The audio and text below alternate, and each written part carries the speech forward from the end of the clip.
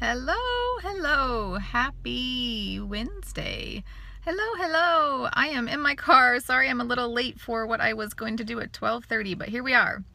So thank you so much for joining me. This is my weekly 2-minute skincare drill here to provide you with tips and tricks on how to achieve the best skin of your life.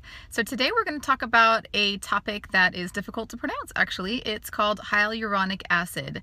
So first we're going to say it appropriately because it is a difficult word to say. So here's how to think of it. Hi Al, so like the guy Al, hi Al, uronic. So it's just like that. Hyaluronic.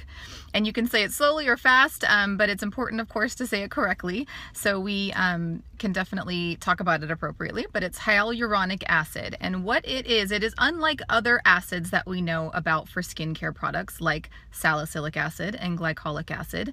Those acids are typically used for the purpose of exfoliating away dead skin cells. Hyaluronic acid, on the other hand, is a much different substance.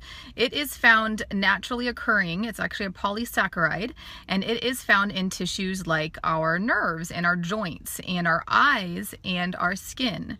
And what it does in those areas is it attracts and holds onto water. In fact, it holds onto 1,000 times its weight in water. So it is a very hydrating humectant, which is sort of a scientific term for something that holds onto water. Now, so why do we need to supplement it if we have it naturally occurring?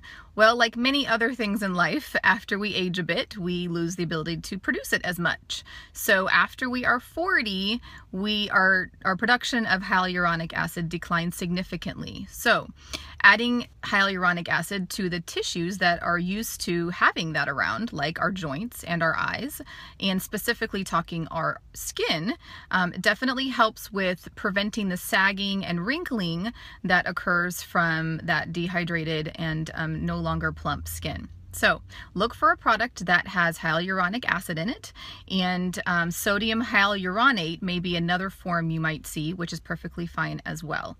So again, hyaluronic acid, something you want, definitely something you need to keep your skin looking great. I hope you found value in this, and we will see you next week. Thank you so much.